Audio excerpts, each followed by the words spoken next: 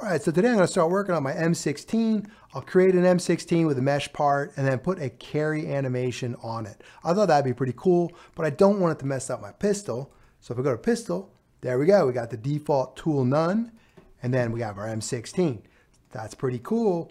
They're not messing each other up. So let's go ahead and get started with that. All right, so I have a fresh world right here. I'm going to go to the toolbox and see if I can find a mesh for my M16. And I put it in here so I wouldn't have to fumble around with it. I like these three. I played with them. I'm going to get this first one. I'll use that one. Technically, I think I just used the first one and the third one. Cool. I'm going to call this gun part. Gun part. There we go. I change the color. I'll make it like a darker gray. And then material, I'm going to hit M. And then arrow down to metal. Cool. Now this is really big. If we go down, size, 50 studs on the X is huge. Let's go ahead and get our scale. I'm going to hold down the shift to maintain my aspect ratio and then just shrink the whole thing down to maybe 4. That's good. You can hit F to frame in. I like that. I want it to be a little shorter this way though, because my Roblox arms are kind of stubby. And I need to be able to reach that barrel with my left hand. So I'm just going to get the red dot without holding shift. Just make it shorter, maybe 3.6 or so. That's pretty good. Nice. Let's rotate this so that it's upright. I have that on 15-degree increments for my rotation under model. I think I'm going to make it a little thicker though. Go to scale, just a little thicker. A little more Robloxy. It looks a little hardier. I like that. All right, now we got to put it in a tool. So let's go to workspace, hit the plus, T for tool. There's a tool. There we go. Tool is going to be M16. Go ahead and click on that, M16. Let's get our gun part, drag it into the M16 tool. Nice. We need a handle. You can just add a part, right? Boom. There we go. We need to know which way the front of the part is. So I will hit this plus, add a decal. There's the front. It defaults to the front. So I want the front of my handle facing the front of my M16. Let me delete that decal because I know which way front is. Let's rotate. There. Now they're facing the same way. That's what I like. Let's go ahead and change the name of part to handle. Drag it into the M16. Cool. I'm going to make this small. You can leave it big and then just turn can collide and transparency off, but I always make mine small, like 0.1, 0.1, 0.1. Nice. And then I'm going to put that handle inside the M16. I'm just going to get the gun part, get the position of the gun part, do a Control V to copy, whoops, or Control C to copy, Control Z will undo, Control C, there we go. Go to handle, and there's my position. Control V to paste the gun part position into the handle position. Now we're right inside there, and it's centered, so I can move it to where I want. Maybe down a little bit. That's pretty good. Nice. All right, I need to weld these together. So I'm just going to use a weld constraint. Hit the plus on the M16 tool, hit a W for weld constraint. Click weld constraint, part 0, gun part, part 1, handle. And you can do that in any order, right? As long as they're connected with a weld constraint. Nice. I think we're good. Let's go to plugins. And I'll go to build rig. I'm going to use R15. If you're using R6, obviously use R6. Get a man rig because it looks most like my player. There we go. And then I'm going to get my M16, drag it down into my dummy. That way I have some visual cues when I'm doing my animations. Let's go to animation editor. Click on it. Click on your dummy. Go ahead and name it. I'm going to call it M16 Carry. Cool. I'm going to go to these 3 dots. I am going to change the animation priority to action. I know you can't see these bottom ones. Action should be sufficient. We want to squash our default tool none. We're not going to mess with it. We're not going to take it out or switch it out because we still want it for some of our tools that are already in the game. So let's go here and hit these three dots, save this animation, and you'll see anim saves over here in the Explorer under the dummy. There it is, M16 Carry. All right, so here's our timeline, our scrubber bar. We're only going to use one set of keyframes. I'm going to hit this arm right here. No, I think I'll start with the torso. Let's start with the torso.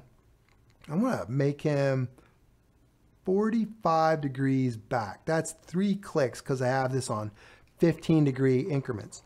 Notice that L there. That's because I have this on local, on the local coordinate space, right? Control L will do that. Is it Control? Let me check it real quick.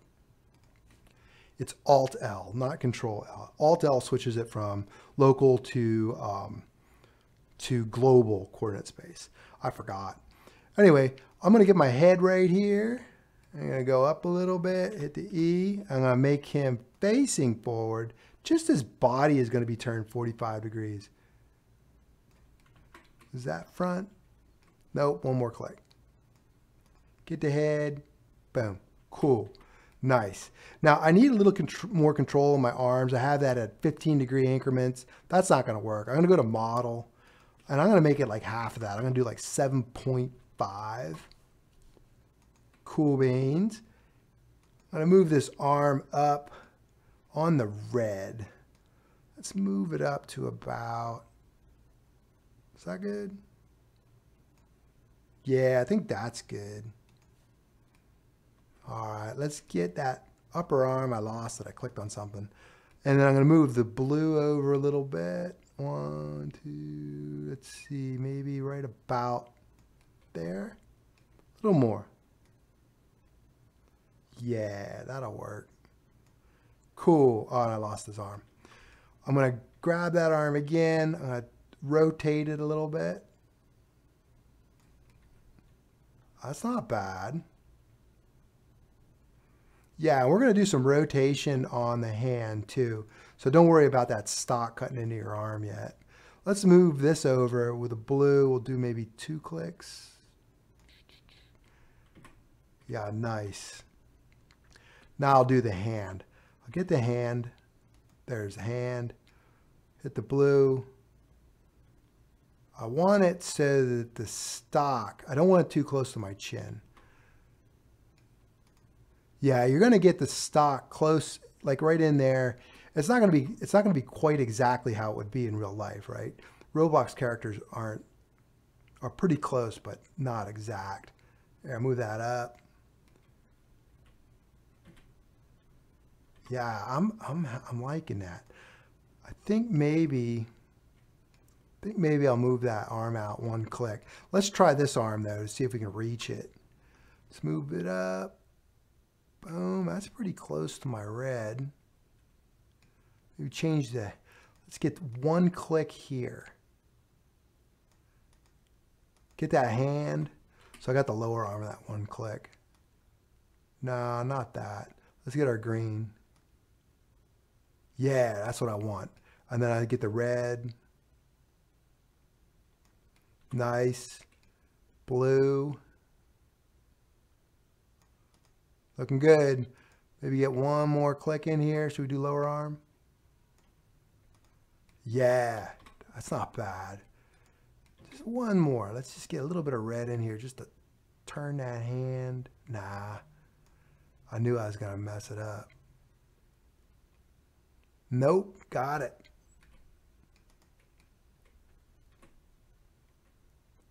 I don't know. That's going to be good enough, I think. No, I can't leave it. I got to do it 1 more. I got to do it 1 more. Let's get a little lower.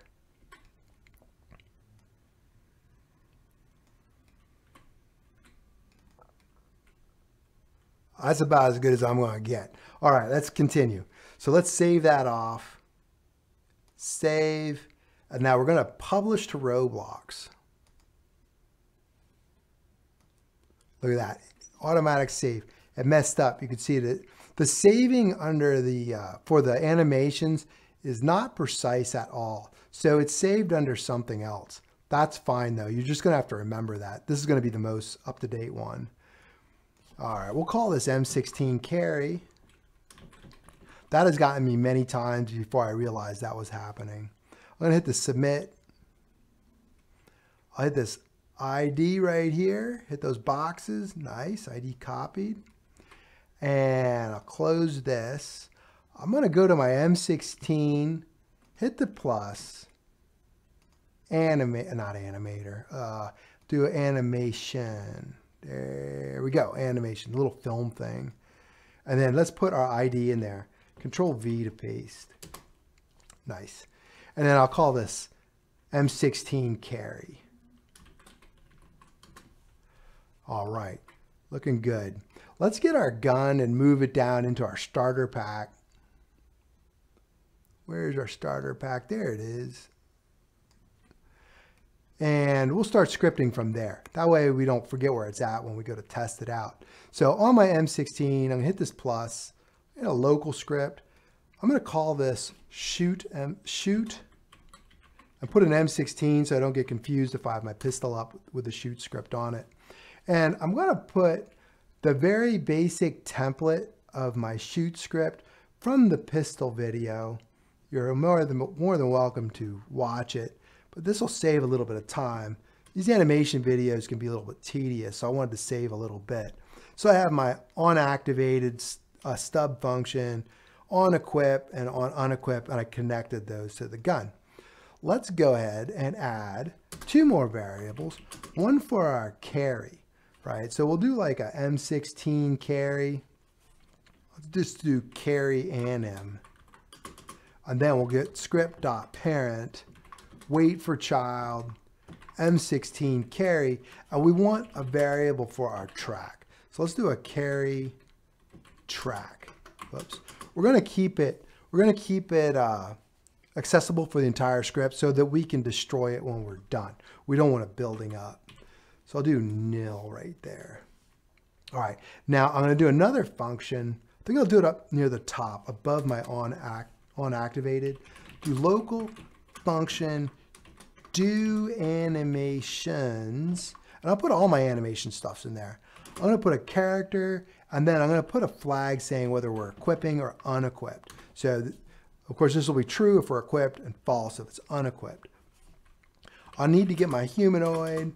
We're going to pass the character in, so I'll say char, wait for child, humanoid. All right, then we'll do local. Let's do a wait for child for our animator too. Animator. That's in the hum. We'll say wait for child, animator. All right, then we're going to do an if statement. If equipped, then, right? So if we're equipping, I'm not even going to bother turning off the tool none track for my character because I have a higher priority than that. This will override it. So I'll say carry track equals animator load animation. And that's my carry anim. All right, so carry anim, we're going to load it in, and then we're going to get a variable for the carry track, right? And then we'll get our carry track and play. Cool. Now, what else can happen? So we could unequip, right? So I have an else if.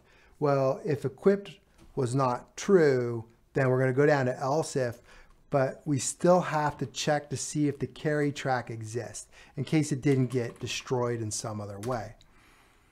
All right, so we'll say carry track stop, carry track destroy. Now I know a lot of people have been asking whether the character does cleanup on its animations.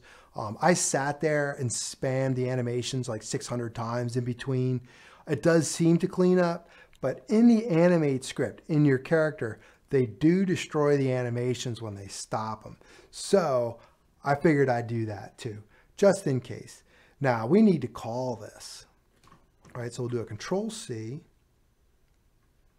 go down here, Control V, and we're equipping, so I'm going to make this true.